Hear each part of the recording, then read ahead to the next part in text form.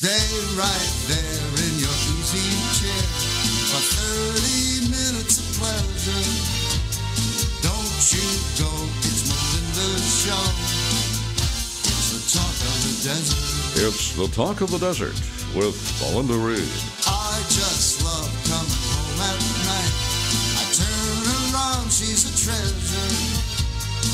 Everyone and everywhere I go, she's the talk of the desert. Now, here's Melinda.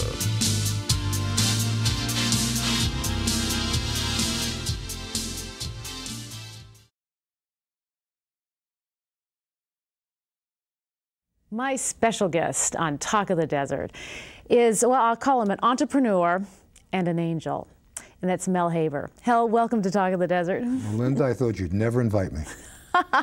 Well, I'm so tickled to have you here. I mean, you know a lot of stories that are going on in Palm Springs, and you have for several years, and then also you're heavily involved, and you're president of the board of the Angel View Crippled Children's Foundation. I am. And what a wonderful organization to be involved with. Thank you. I'm very proud of that. Well, talk about that. A little bit of your entrepreneurialship is that you own Melvin's Restaurant and Ingleside Inn Hotel. Correct. And you've owned that for how long? 26 years now. And you're only 27, right? There you go. Started very young. That's right. Let's first talk about Angel View, because I know you've got 100 stories that you could talk about on Ingleside Inn and Melvin's. But Angel View has a wonderful event coming up at your restaurant on April 5th. Yes, twice a year, the thrift marts. We are supported substantially by funds from the thrift marts. We have 8 of them spread throughout the Coachella Valley. And twice a year, we have a fashion show from the thrift marts, from the boutique, the better clothing, the designer labels. It's a lovely affair. We have it at Melvin's Ingleside Inn. We have what we call a Villa of Values outside, where we bring extra clothing in addition to what's being modeled. It's only $45 per person. And you can buy the clothes right off the models. You can go outside and shop after. You can shop beforehand. They're fabulous. I mean, you see things there. You see designer gowns that originally cost $2,000, $3,000 that are sold for $200, $300. Really? It's amazing. And the women, it's fun to see some of them actually getting a little bit of, I don't want to say fight, but a little bit of who gets this one? Bargaining, yeah. Bargaining, whatever you want to call it. But yeah. It's a great event. They sell out every time we have one. This is the 12th. And they're very successful, and most important, it raises money for a really great cause. Mm-hmm. Now, you made an interesting comment that you can buy the clothes right off the models. I assume that the models get to go change into something else before you buy the clothes. Actually, we have a male model there, and the ladies like to rip the clothes right off the male model. He's probably the most popular model we have. I would imagine so. He's got to have a heart of steel to model with in those shows, I got to tell you. That's right. Let's tell our audience about the Angel View Crippled Children's Foundation. Angel View is probably one of the oldest charities in the desert. Mm-hmm. We're not exactly sure what year it was founded. Originally, it was for polio with the Sister Kenny Foundation. And then when polio, thank God, was cured with the Salk vaccine, we turned, or the people at that time turned to helping crippled children. The facility was up in Desert Hot Springs for all these years. We've uncovered a picture of Clark Gable turning one of the shovels, the original shovels of dirt for the place. The Eisenhowers were active. There's a lady in town by the name of Glory Hartley. At that time, her name was Glory Mundy. She had a 16-year-old child, put him into Angel View, got the Eisenhowers involved. Today, she's a writer, a local writer, but she was one of the founding people. And over the years, Angel View developed this facility in Desert Hot Springs, and at one time, we had 52 children. I want to say about 5 or 6 years ago, the state of California asked us to divest ourselves of a big facility and rather build small home-like facilities for the children.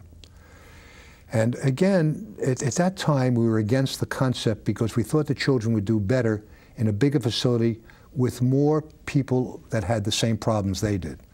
But we went along with it, and I must tell you, today we have 16 six-bed facilities, and the state was absolutely right. Our children are doing much better in the home-like environments. The economies of scale are not there. It costs us a little more to operate because we have therapists that now have to travel to 16 locations. And the 16 homes are spread throughout the Coachella Valley. And so today, again, we take care of 96 children. We have work programs. It's a marvelous, marvelous charity. Very rewarding to be involved with Angel View. Absolutely. And how long have you been involved with Angel View? I've been involved. I've been on the board for 22 years. I've been the president for quite a while now. I like to say, Melinda, I don't know that my work with Angel View will get me upstairs, but hopefully it will slow down my descent from going downstairs. That's the best I can hope for. But I got involved. Do we have a minute to discuss that? Absolutely.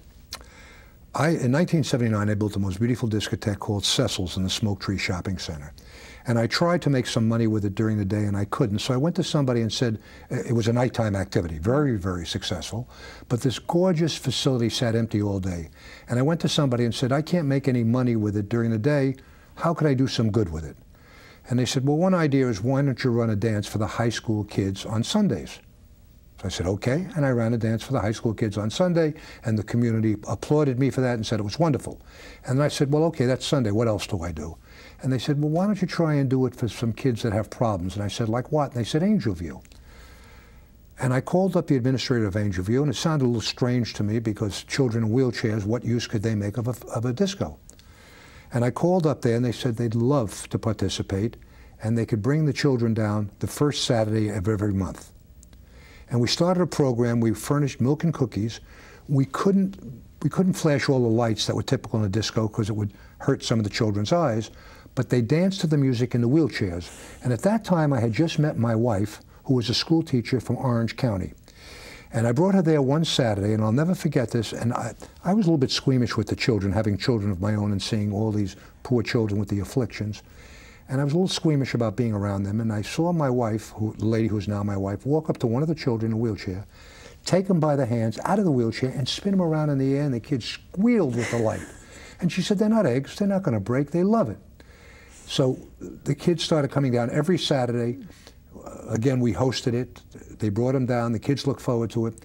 And then somebody from the board of directors walked up and asked me if I would be interested in serving on the board.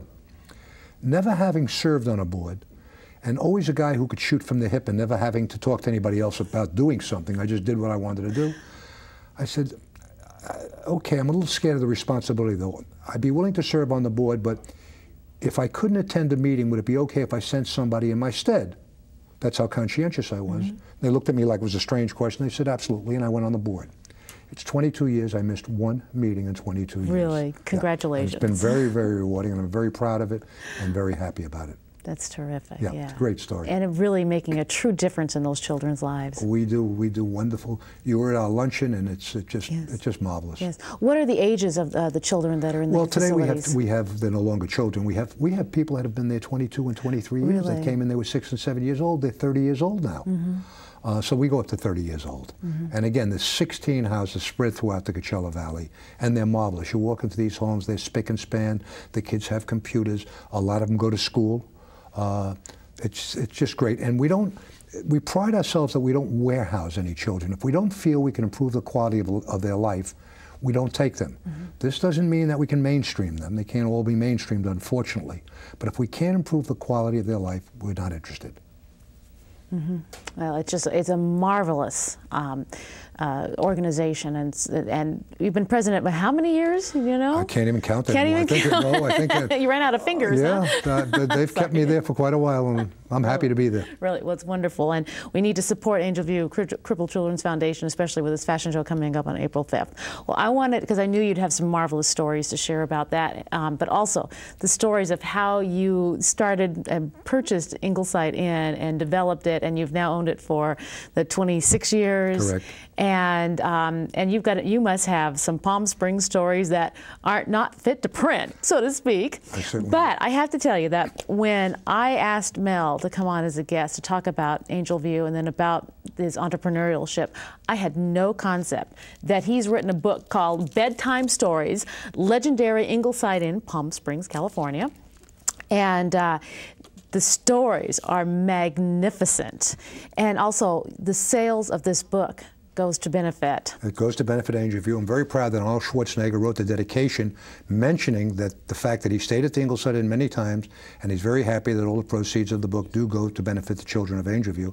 And so far, it's raised $22,000 for Angel View. That's just magnificent. And I've had a lot of fun with that book. Absolutely, absolutely. That's been fun. Okay, now we're going to talk about some of the history of Ingleside Inn in Palm Springs. Mel, what you came to Palm Springs, and tell us the story about how you discovered this property. Well, I was in the automotive novelty business, and to explain what that is, I was the guy who made the hula dolls in the back of the car, the dice that hung from the mirror, the religious statues for the dashboard, all the nonsense. Actually, it wasn't my company. I worked for somebody else, but I had worked for him since I was 16 years old. And we prided ourselves on making 750 items, none of which ever did anything. They were just novelties that the kids bought. And it was a very successful business. In 1974, I was going through what is known as a midlife crisis. Change of life and all that. Women are known to have their change of life, but I was going through the similar thing. And we had a factory on the West Coast. In 1974, I came out to the West Coast. Prior to that, I'd been running back and forth between the West Coast and New York, where our other factory was, running this business. And in 1974, I decided to come out and take a place in the marina and spend some time in California. And instead of being in New York 20 days a month and spending 10 days in California, I decided to try California as my home and spend 10 days in New York. And I was going through this guilt of breaking up a marriage with children involved. So I felt if I got away, maybe I'd feel a little better about it. So I came to California in 1974, moved into Marina del Rey. A friend of mine invited me down to Palm Springs at the end of 1974. He had a home down here. And I came down here and quickly fell in love with Palm Springs, as everybody does, with the magic of Palm Springs. And one day I was hanging around my condo. I had bought a condo on Ramon Road. 1975, interest rates were 17%. I bought a condo on Ramon Road right across from the high school for $27,000, and they threw a party for me because nobody was buying anything because of the interest rates. And I used to come down every weekend and just hang out. Typical Palm Springs weekend outfit, cut-off jeans, sneakers, no socks, a t-shirt, and just hang out, ride your bike, just relax. There was a friend of mine who was running the Ocotillo Lodge, and at that time was owned by Jerry Buss. And this friend of mine passed by the condo and said to me, "What are you doing now?" I said, "Nothing." He said, "You want to take a ride? I want to see a property that I'm going to show Jerry Buss tomorrow." And he drove me through the Ingleside Inn. And as soon as I entered the property, there was something magic about it. I mean, there was just some charm there. And I'm not into old stuff, but there was just something magic in there. There's definitely charm. Yes. And the day was 100 degrees. And he took me through the property. We drove around. As I say, it was lovely, but it was derelict. I mean, you could see that the landscaping needed some help. You could see that the driveway was pitted and rotted. And he took me into the dining room. I walked in the dining room. Again, it was 100 degrees, Melinda. There was no air conditioning. There were probably 20 couples sitting there having lunch. Average age, I would have guessed 85 years old. The ladies were in long dresses with white gloves. The men were all wearing jackets and ties. And I thought this was a movie set. I mean, it was unbelievable. No air conditioning, and these people were sitting there. And I didn't know what was going on here. And it was just, picture me in cut-off jeans, sneakers, and no socks, and a t-shirt with all these people beautifully dressed. And I came to find out that it was being run as a very elegant private home that you had to be invited to stay there. And these people were paying $45 a day, including 3 meals. Again, the property was derelict but charming. And I was curious as to what they were asking for the property, and he told me that they were asking $350,000. And again, he was going to show it to Jerry Buss the next day. Well, the next day I found out Jerry Buss wasn't interested. It was too small a deal for him, and it only had 20 hotel rooms. And something was in my head that I was interested in acquiring that property. Now, this was 2 blocks from the heart of Palm Springs, albeit there was a recession going on. Empty stores all over town, nobody able to sell real estate, 17% interest rate, but there was something intriguing about the property. And I decided I wanted to try and buy the property. I didn't have a whole lot of money. I'm guessing it is a lot of money, but not for making speculative real estate investment. I probably had in the world $250,000. But I was only making $45,000 a year working for this automotive company, and I was supporting my separated wife in New York and 3 children. But I had $250,000, and I said, if I buy the 2 acres, it's 2 acres in the middle of town, and what's the downside? It's always, if it's not worth $350, it's got to be worth $300. And I just couldn't sleep. And I just wanted to buy the property, not knowing what I was going to do with it. I had no intention to run a hotel or restaurant. None, zero. And you have no background in that either. Knew nothing about it and cared less about it. I mean, I knew nothing about food. Well, and most of my customers will tell you I still know nothing about food, but back then, coming from New York, I ate a sirloin steak medium rare, a shrimp cocktail, and a salad with Thousand Islands, because that's all I knew. And where I came from, the only people who drank wine couldn't afford scotch. I mean, that's how I was brought up, okay? So, I mean, I was the last guy to be in the restaurant business. But I was intrigued by the property. So, make a long story short, I made an offer of $300,000. I had found out, incidentally, along the way, speaking to the manager who was trying to sell a property, it had an illustrious history. I mean, I'll go into that in a minute, but it had a grand history. And I made an offer of $300,000 with $100,000 cash. And they accepted the offer. And it was $200,000 mortgage at the Bank of America at 6% when interest rates were 17%. Amazing. So I bought the property. Again, not having a clue what I was going to do with it. Well, Mel, when we come back from the break, we're going to talk about the history and the experiences you've had in the past 26 years with Ingleside Inn in Melbourne. Okay. We'll be right back with Talk of the Desert. We're talking to Mel Haber about the purchase of his Ingleside Inn and then his restaurant, Melvin's. And we're going to do this real quickly. Tell us just how you took over the property with no background in hotels or restaurants. Or any interest in it, I might add.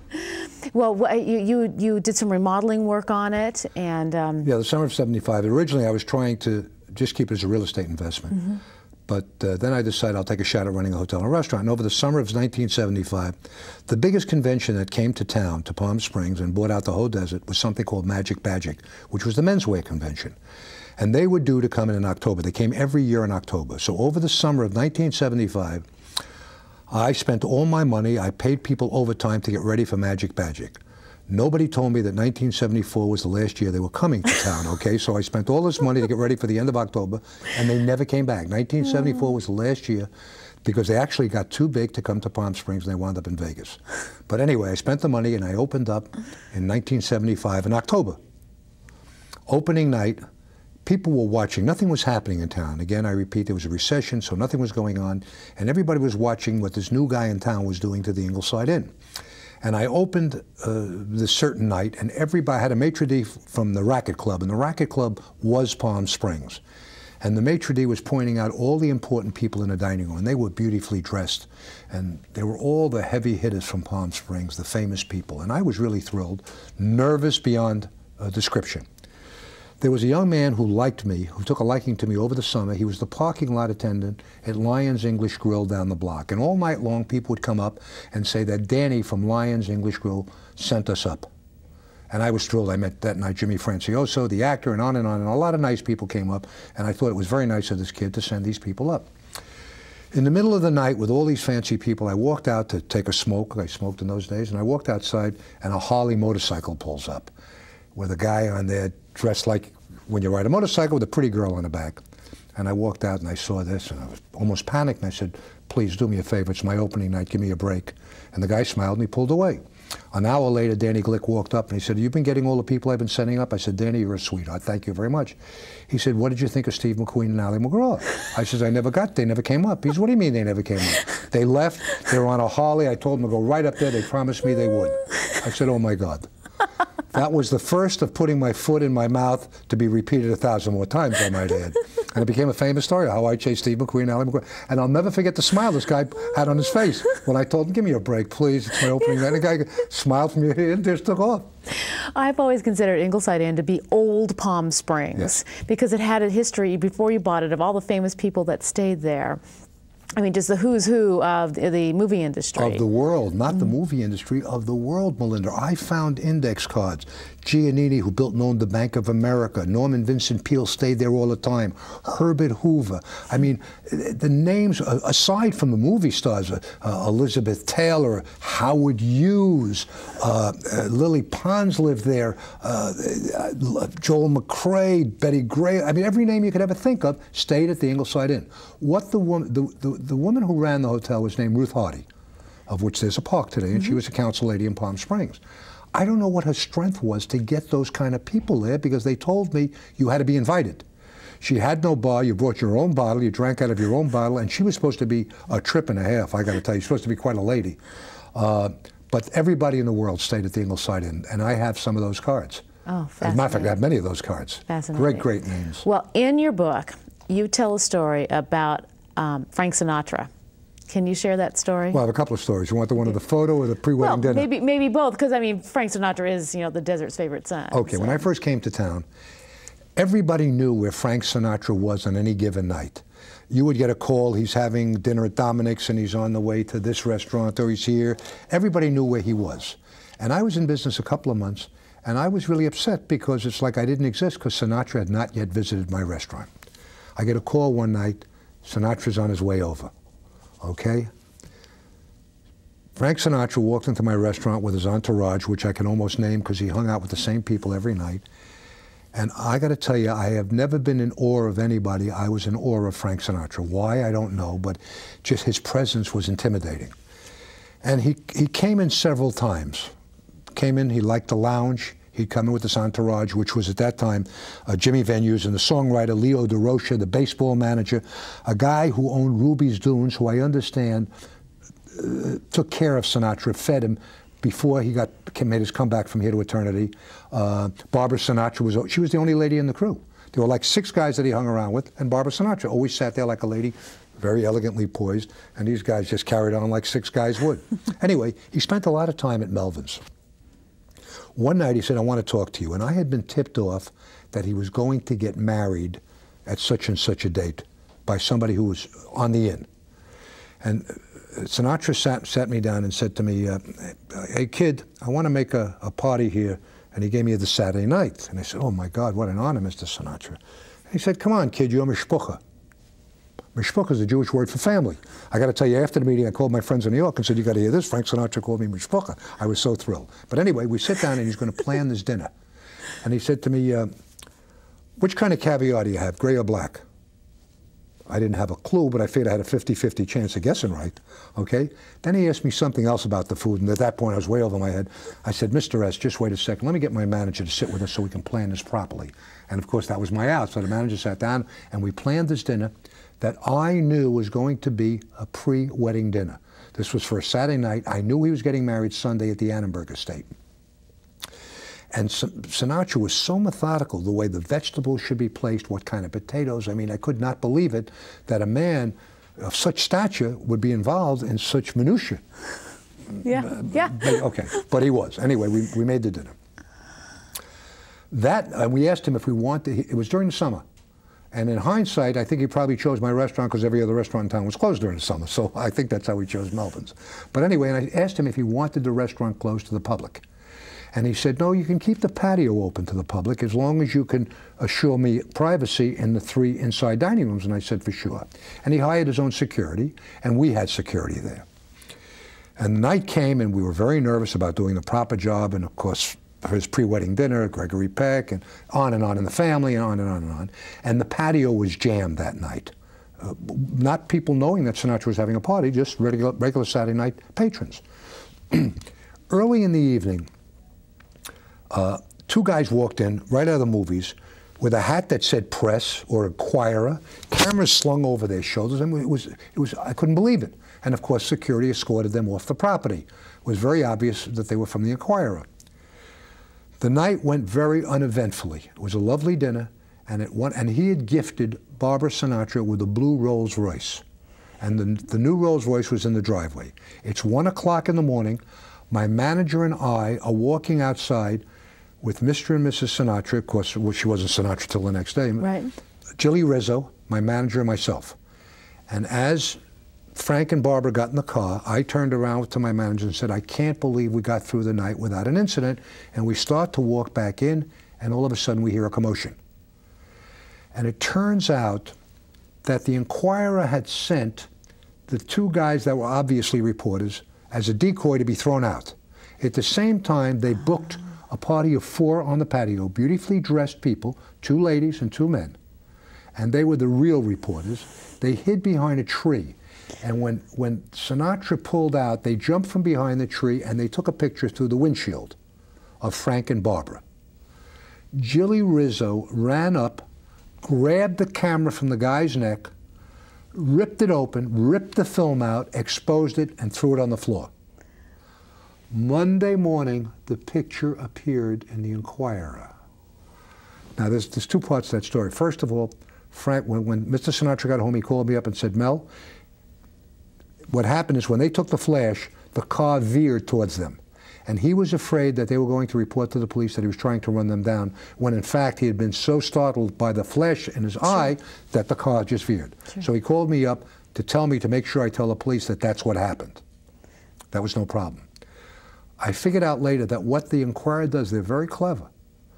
With the camera hanging around the neck didn't take the picture. They had a camera in the pocket that took the picture. That goes back in the pocket, and you rip open the other camera, and you sacrifice the camera to get the picture. And that was one part of the Sinatra story. Yeah. And the picture appeared Monday, and of course Sunday, I was a little upset because I was hoping to get some nationwide publicity out of the fact that Sinatra had his pre-wedding dinner. But the wedding at the Annenberg Sunday was all the headlines, was all the pictures, as it should be. That's right. Well, Mel, we only have 3 minutes left of this half hour. I know, the story is fabulous, and you've got so many more stories in the book, which is on sale that benefits the Angel View Crippled Children's Yes, you can buy it at the Foundation. Ingleside Inn, Super Crown, Barnes & Noble, Amazon.com, any place. Okay, wonderful. It's just wonderful. But in the 3 minutes, what can we talk about? What's in the future for Ingleside Inn and for Melvin's? Well, I don't know of anything different. I am flattered that people think I have maintained the tradition of the Ingleside Inn, kept it looking and charming as it has been. Every year, business seems to get better, thank God. It's been a wonderful experience for me. It's been a wonderful trip for me. Palm Springs and the desert has been wonderful to me. I'm a very lucky guy. And Lifestyle of the Rich and Famous chose Melvin's as one of the top 10 restaurants in the country. They did, and we appeared on Lifestyles on 2 different occasions for 2 different reasons.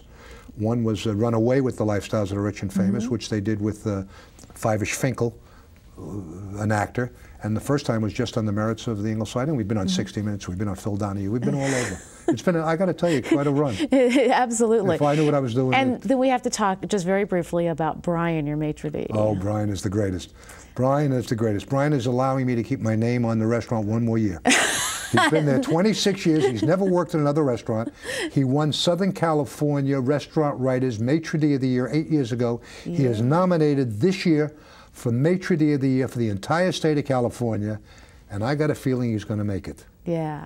And how exciting. He is Melvin's, yes. He's the personality. He sure is. And then let's just do a recap of the fashion show for Angel View on April 5th. April 5th, please call 322-2440. Ask for Lisa. Get your reservation. It's only $45 for a wonderful cause. Not only that, you'll make back twice your money in one of the bargains that you buy there. It's a lot of fun. You'll see a lot of fabulous people. Everybody dresses beautifully. It's just a great affair. That's great. Well, Mel, thank you so much for your time for Talk of the Desert today. And truly, your book is wonderful. There's great photos in it, and of all the people. And sometime I'll have to have you back and tell you the story about the photo of you and Frank Sinatra, how that happened. Great story. So it is a great story. Buy the book, support Angel View, and then you'll know about the photo that's hanging in your lounge, how that was taken. You'll know the secrets. You'll love it after you read the story. That's right. Mel Haber, thank you again for your time today and for joining me on Talk of the Desert. Melinda, thank you. Thank you, audience. For more information, email TOTDTV@questoffice.net and visit talkofthedesert.tv on the web.